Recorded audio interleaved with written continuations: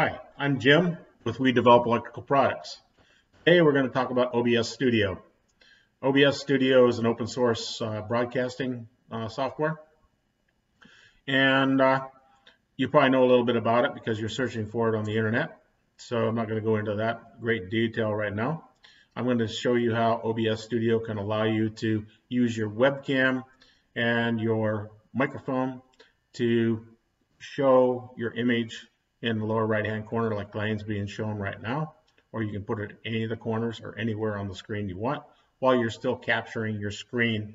Now if you don't have OBS Studio, all you have to do is go to your web browser and select your favorite search engine and type in OBS and select OBS download. And you come up with obsproject.com. Open that up, and when you get to the download page, you'll see that there's an Apple version, a Windows version, an Apple version, and a Linux version. My operating system is the Windows system, so you just select Download Installer and follow the prompts for downloading. And then you open your OBS Studio, and right now mine is running. Yours will be just blank. You can come up here and say collection and say new, and you can select new collection, and it'll come up with a blank screen. And your sources will be blank. You'll have one scene selected. We're not going to talk about scenes too much. I'm just going to talk about sources. My sources are my laptop camera I'm using. I'm capturing my display, and I'm using my laptop audio device. So in order to get those, when this is a blank screen, you go to the plus sign and you come up with a big menu. And I just start out by selecting my video capture device. And that video capture device is just my internal unit. And you can name this whatever you want. I just named it laptop camera, and hit OK.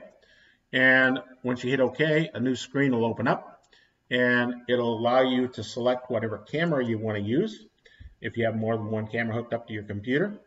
And I've only got the internal camera, so you just select that and select deactivate when not showing.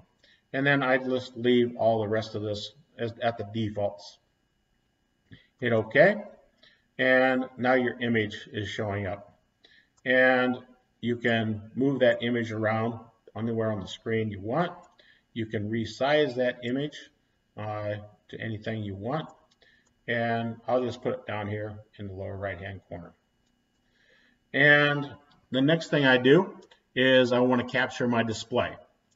So I hit the plus button again and go up to display capture.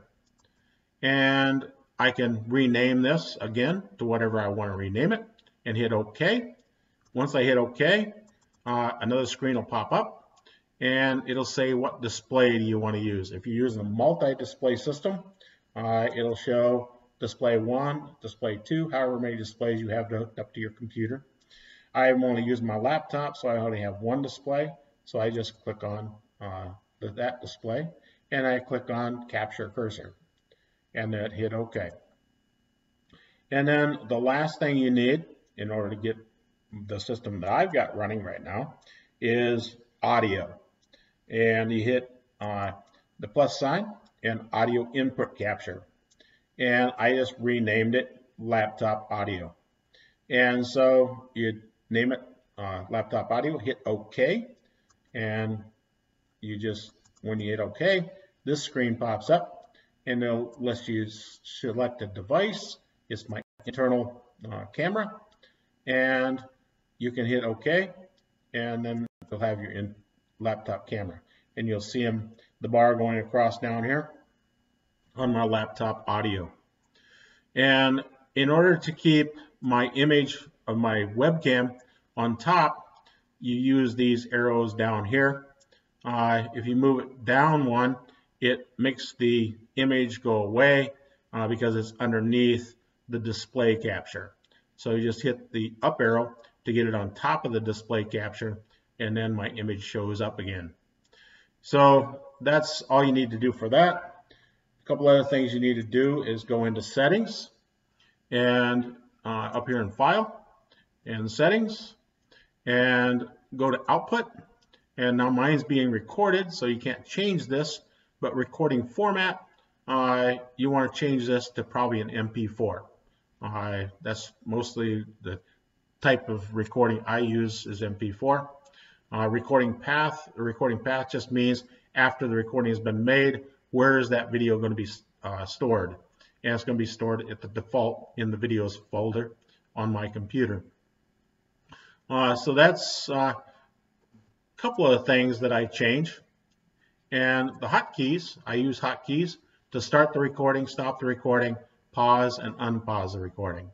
You just select, just put your cursor in this box and select whatever key you want to start the recording, and then do the same for stop, start. I just selected the enter key and everything else and hit apply down here, and it'll store all that stuff. So that's basically how to get set up and go to running. And now all you have to do, you also have over here a control bar, and that control bar is start streaming, stop recording, or start recording. And mine says stop now because I'm being recorded right now. Studio mode, settings, or exit. Exit is pretty self-explanatory. So I'm going to show you now what you do. You just minimize this, and now you're recording your tabletop with your image in the lower right-hand corner. Now, when you're actually looking at what you're recording, your image is not going to show up in the lower right-hand corner because all you're seeing is the desktop. But after you've recorded it and you review that recording, you run that recording, you will see your image in the lower right-hand corner or wherever you put your webcam image. So now you'll have all this, your laptop shown with your image in the lower right-hand corner. So now you can stop the recording by hitting escape and restart your image by hitting enter. And now it's running and you're recording. So you can use the hotkeys without your OBS software up to hit the start and the stop button, and just by hitting hotkeys.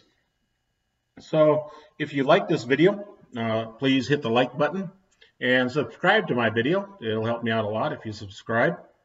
And hit the bell next to the subscribe button so you get notified on future videos. So thank you very much. I appreciate you watching, and goodbye.